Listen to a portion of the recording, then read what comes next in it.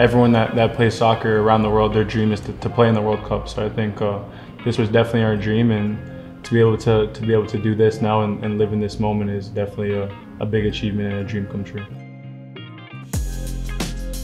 It being 36 years, us making the World Cup, I think a lot of people talk about 2026 for us, but we had the belief of 2022, and I wasn't there from the start, but to be able to join in the team and contribute to that qualifying, something to be proud of and a proud moment as well.